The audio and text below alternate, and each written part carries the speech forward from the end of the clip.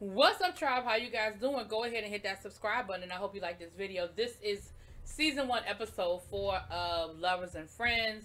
First of all, before I even get into the review, once again, I want to thank Markel Logan, the creator, executive producer, and I want to thank Chasing Reality, the channel, for the Justice League commercial. Y'all, check it out. Check it out.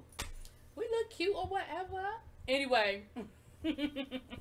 Let's jump into this episode. So we are on date number 2. Now for Premier, he's going out on a date with the person that he chose. Yeah, he chose.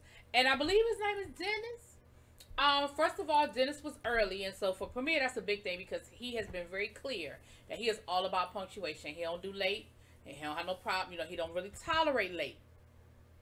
And they had a decent conversation. I feel like that conversation flowed a little bit. But let me say something, Premier. Now, Dennis, you might be a really nice dude. Okay, I don't know you like that. But there's a couple of red flags that I saw. The first red flag was them gold teeth.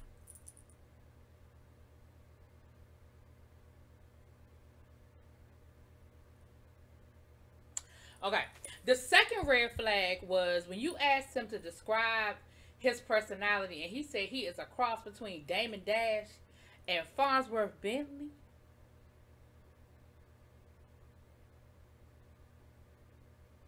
First of all, you just turned 30. How the fuck you even know who Farnsworth Bentley is? Like, anybody heard that name in 20 years? That's not. Number 2, Damon Dash. Angry ass, broke ass, the world owes me something. Damon Dash? You might want to keep an eye on that one, Premier.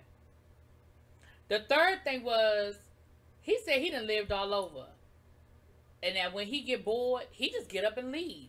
Now, Premier, you were like, oh, that's good because I like to travel. Bro, that's not what he said. He didn't say he liked to travel. I like to travel, but damn it, I live here. And when I get done traveling, I come back here. What he said was when he get bored, he gets up and leaves. Something else he said that was a little bit of a red flag for me. He said he never been in a relationship, but he was in love for 5 years.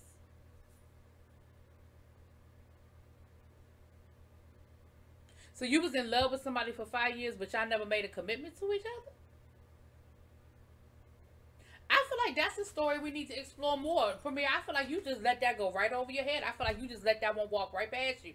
How you in love with somebody for 5 years, but y'all didn't commit to each other in no kind of way?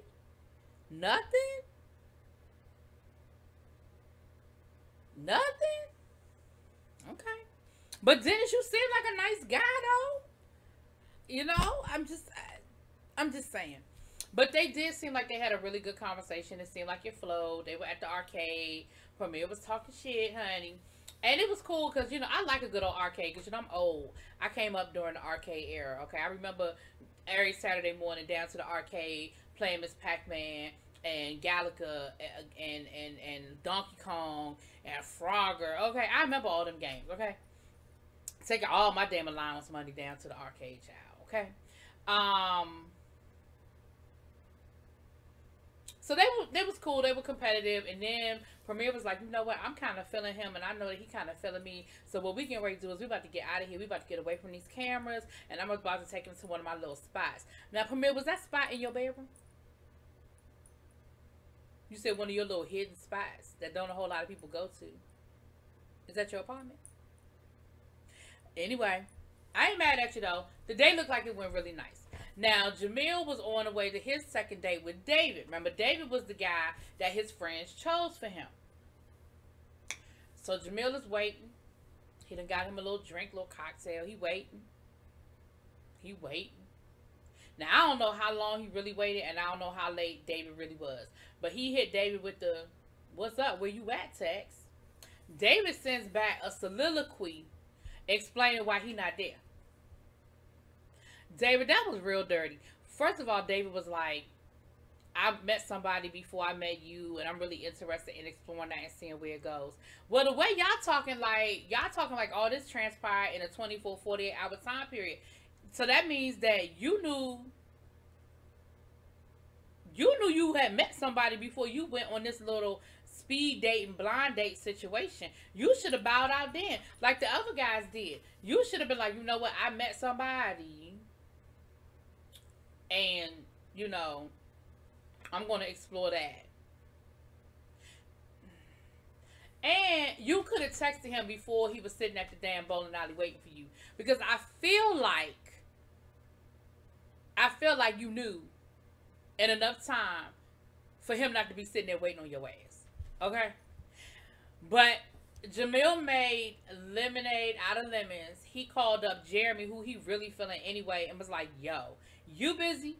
Because I'm down here. I done already had 2 or 3 drinks. I'm a little loose. Why don't you come down to the bowling alley? Now, they didn't bowl. They played arcade games as well. And they looked like they were having a good time. Jeremy was available. He was free.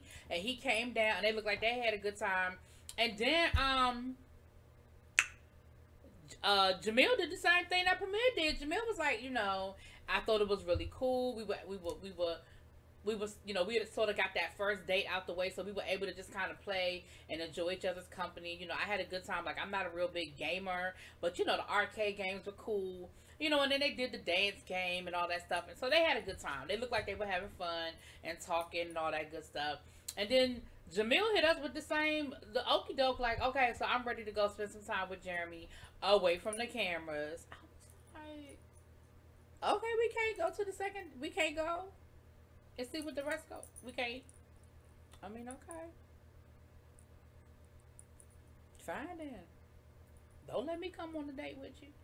So, next week is the finale where we find out if they have made a love match or they have just found another good friend. So that'll be very interesting to see how it goes down.